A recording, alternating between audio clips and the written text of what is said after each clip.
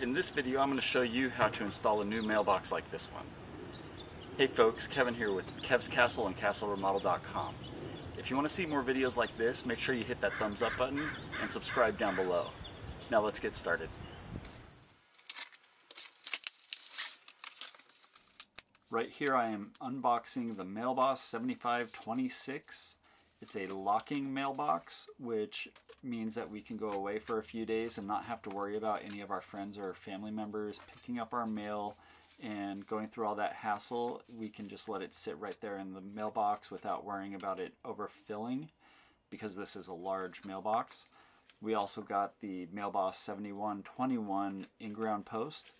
It is compatible with this mailbox, which means that it has screw holes that line up and all the screws come included. I will put links in the description down below if you want to take a look at any of the parts that I'm using or any of my tools as well.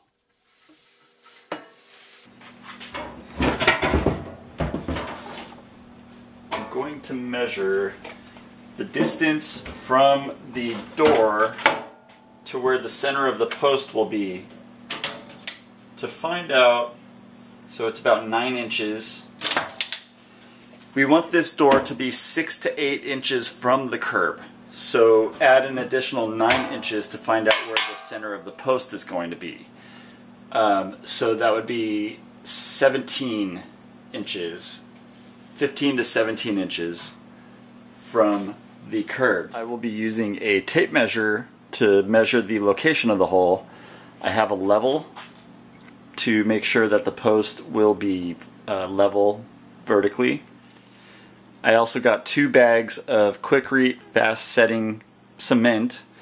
I'm not sure if I'm going to use both bags. It says that it sets in 20 to 40 minutes. I might give it a little more time just to make sure that it's fully ready for me to mount the mailbox.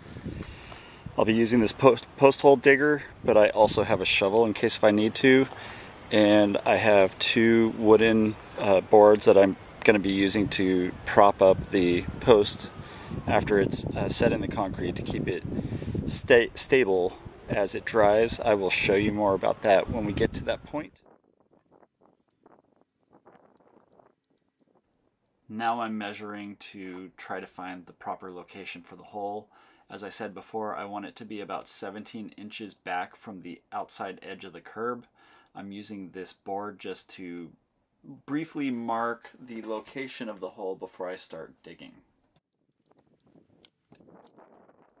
Once you know what location you want the hole at, you will want to use the post hole digger. If you don't have one, you can use the shovel at this point. I just find having a post hole digger around is really handy. Break the soil to loosen it up and then just pull it out and put it off to the side. I am not going to make you sit through my digging this entire hole, so I will fast forward and we will see what the next step is.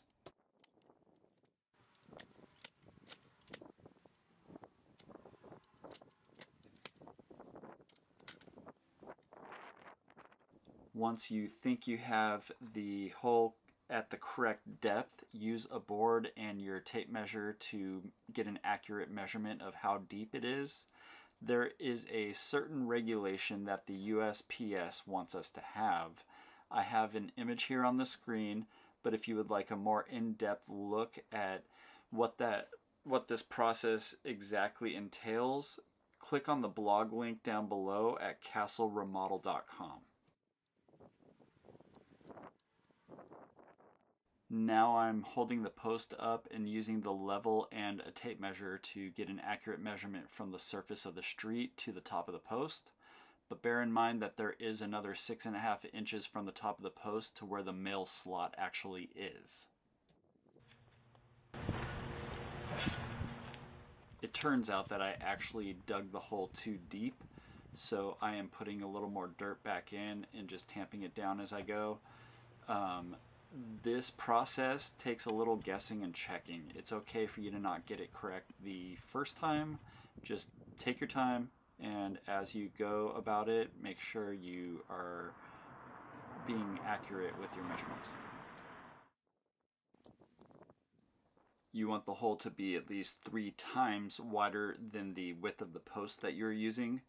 You also want to make sure that the center of the hole is the proper distance from the curb that you're searching for. After this, I am opening up the first bag of concrete and getting it ready to pour in. I recommend pouring the concrete from all sides of the hole. As you can see here, I poured too much from one side without having any on the other side to hold the post up, and the concrete just pushed it right over.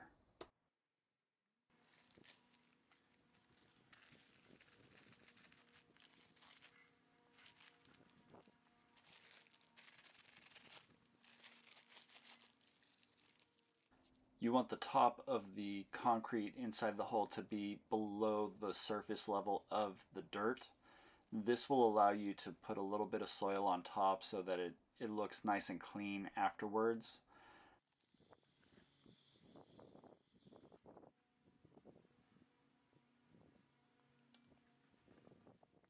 Now I'm using a stick to push some of the water down and kind of stir up the concrete lightly. I'm not going too deep with the stick because I don't want to disturb the position of the post too much. Now it's time to check the post to make sure it's level.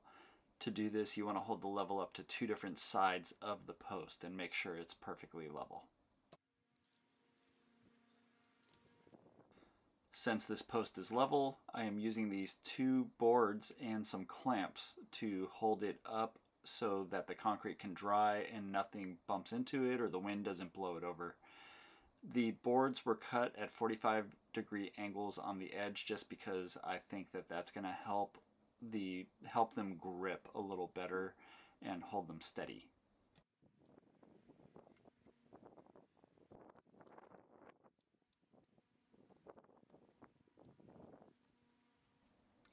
Check for level one more time.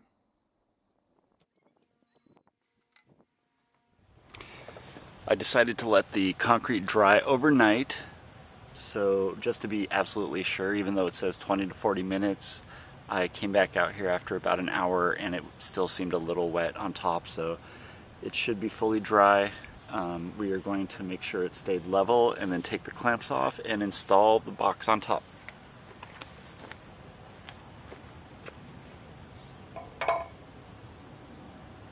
That's nice.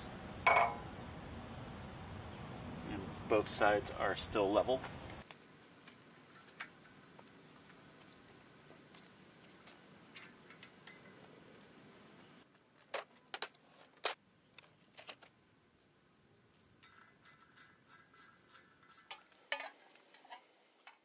After I removed all 4 bolts from the top of the post, I hand tighten the bolts through the mailbox, making sure that all of them get started by hand before I use the wrench.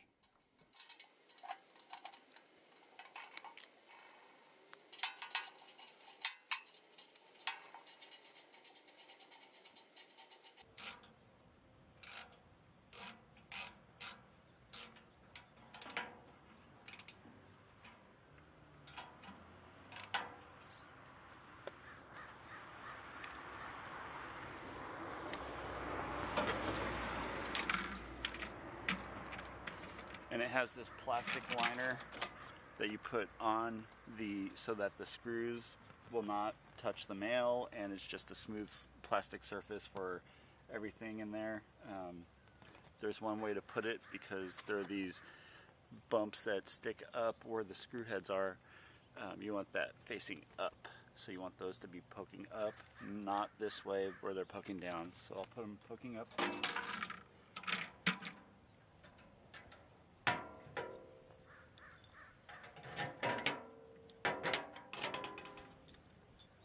And there you have it. Installing a new mailbox is just that easy. If you like this video, give it a thumbs up. Hit that subscribe button down below for more videos like this. Make sure you check out the blog at castleremodel.com as well for more additional content. Thanks for watching.